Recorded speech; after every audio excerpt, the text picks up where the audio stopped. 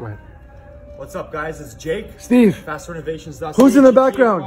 Hey. Hey. At the Rona right now, they're hooking us up. We're loading a bunch of lumber, sliding door, insulation. Go back on the job. It's actually further away from where we need to be at Wainfleet, but at the end of the day, we have that relationship here with the Rona, and we just got to pick up that material and get onto the job site and get going. Day 4, guys. Stay tuned, all right?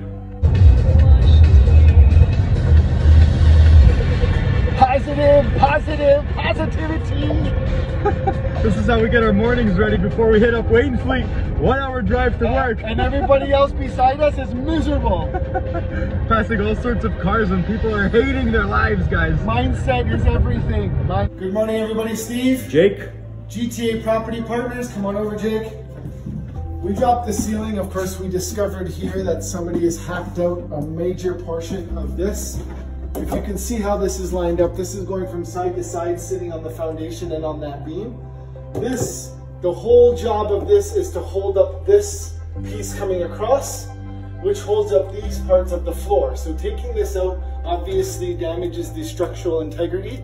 So what we're gonna do today is we're gonna put in a temporary wall a little bit further back, and we are gonna put in a new double in here, bring it to here. We're gonna glue, use joist hangers and screws and everything else, because obviously when this built, you can see there's only 2 nails, which was not code today. So we're gonna do all of this to code, and then we're gonna go upstairs and work on the master bathroom framing. Stay tuned.